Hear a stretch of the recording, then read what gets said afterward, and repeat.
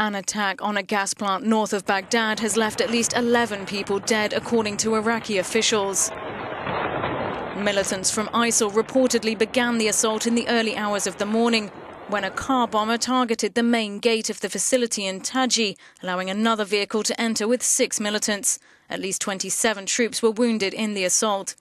3 gas storage containers were set alight before security forces could bring the situation under control. Iraq's Interior Ministry spokesperson explained to reporters how troops detached pipes feeding gas into the tanks, adding that security guards killed 2 suicide bombers, while 3 others managed to detonate their devices.